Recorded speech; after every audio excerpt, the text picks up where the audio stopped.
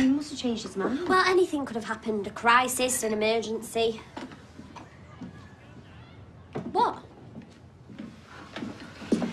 You know what? I'm just going to get in touch with Leanne just in case. Could I borrow your phone? Yeah. Did David find you? Yes, he did, yes. So did his brother. Well, at least we know who took your money now. You knew? Yes, it was me that discovered it. I mean, with a bit of luck, we'll be celebrating Natalie's arrest tonight. We should get a bottle or something. Gail, have you gone mad? You want to pop a cork and celebrate the fact that you knew that your two sons were ripping off your mother? What? Oh, Natalie was just the hired help.